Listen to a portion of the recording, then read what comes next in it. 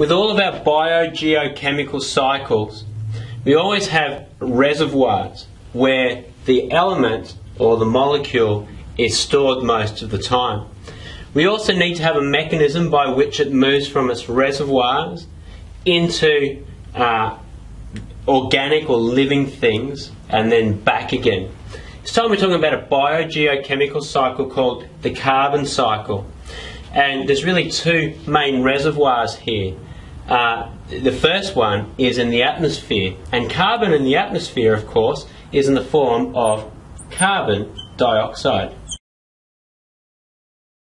Now, carbon dioxide needs to go into living things, and it does that via plants through the process of photosynthesis.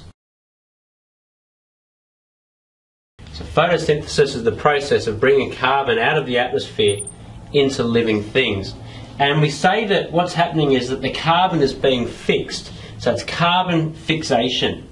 The carbon gets stored in the plants, firstly as glucose and then as other carbohydrates like cellulose, etc.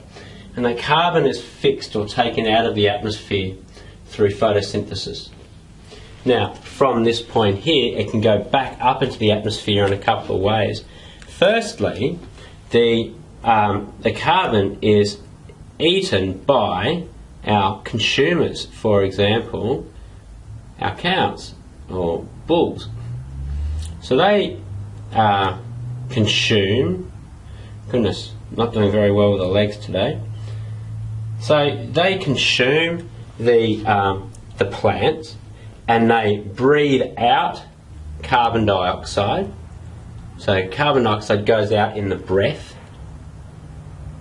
But as well as that, and particularly when we have organisms like our cows and other ruminants, other organisms that eat grass, is they actually produce quite a lot of methane through their digestive system. The process of breaking down the grass, etc., produces methane, and methane also contains carbon. And of course it's coming out the backside because that methane is in flatulence. Now, so that's one of the ways in which carbon goes back up into the atmosphere. When these organisms die,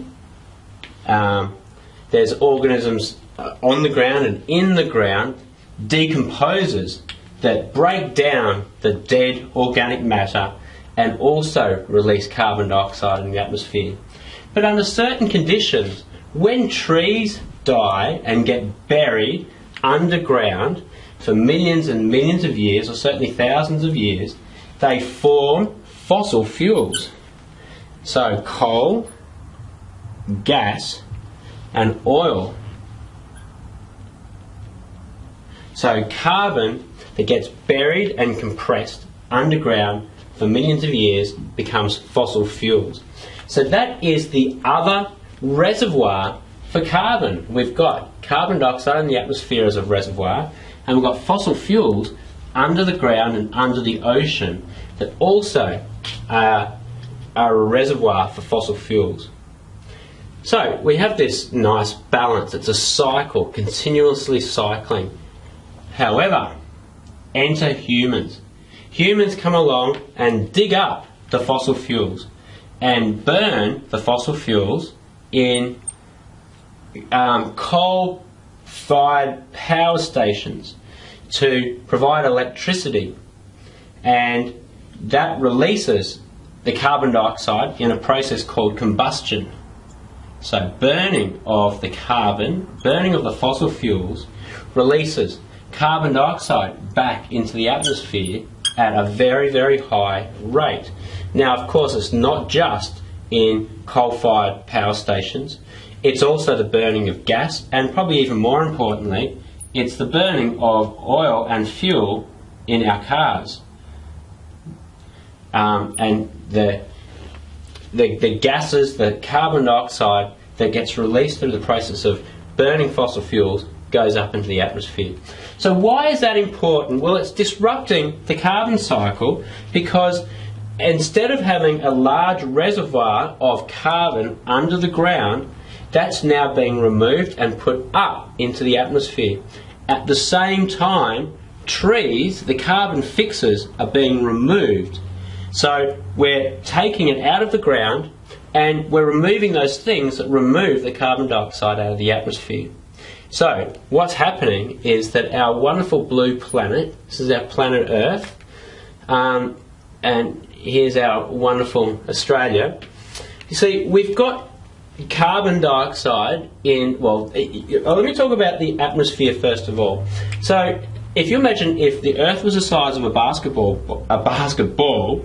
the atmosphere is only as thick as a single piece of paper. So it's very, very thin. In that atmosphere, obviously, we've got nitrogen, we've got oxygen, we've also got carbon dioxide. Now, this carbon dioxide in the atmosphere actually provides a really important role to keep our Earth warm, because what happens is that sunlight, or energy from the sun, gets trapped inside the layer of the atmosphere and bounces and gets retained within the atmosphere, so we don't cool down as a planet. However, when we've got more carbon dioxide than we should have in the atmosphere, well, that acts as like an extra doona or a greenhouse, and more of that heat is trapped within the atmosphere and the Earth gets warmer, and that's certainly what we're seeing. There's a significant correlation between the amount of carbon dioxide in the atmosphere from human activities and the increasing average global temperatures. And that's why they call it a greenhouse effect, because not that we do it in Australia, but in some parts of the world, to grow plants in the wintertime, to keep them warm, you grow them under glass in a greenhouse. And that's the thing that's happening with our Earth, is that the greenhouse effect is trapping in that heat. Again, it's something that is due to human endeavours, removing trees, burning fossil fuels.